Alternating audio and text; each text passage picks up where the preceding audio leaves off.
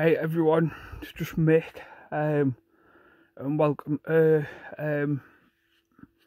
Muse Wrestling YouTube channel. I haven't done an unboxing for a while. I've been back at my mum's, so that's the reason why. These are just old crates which I've already unboxed from previous videos, but I keep the boxes like good storage.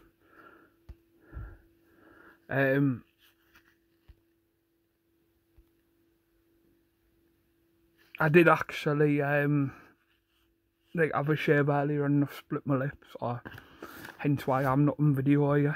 But this is Pro Wrestling Crate from September 2021. So right out the bat we've got an issue. Not sure what was in there, but there's nothing in there now. Road Warriors in Japan. So obviously Animal and Hawk, Legion of Doom, Road Warriors vs.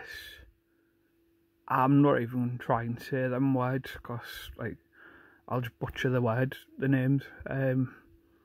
But Road Warriors vs. Terry and Dory Funk Jr. Road Warriors vs. Terry and Dory Funk Jr. again. And he goes, what I can't pronounce.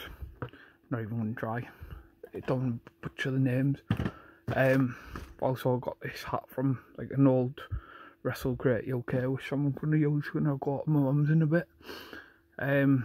Pro Wrestling Tees sticker, I think it is. Yeah, it's a sticker. T-shirts, leave to the end. Print leaf to near the end. Sabu lapel pin, I think they're called. Pro Wrestling Crate. Scars and Supplemental. Be nice from the board. Adam Bomb. Yeah, Adam Bomb. Cut me a one, collect all the cards. Rather than not, I'd rather just have it like kept in there and look nice on display. And the t-shirts are, bear with me, Texas Tornado,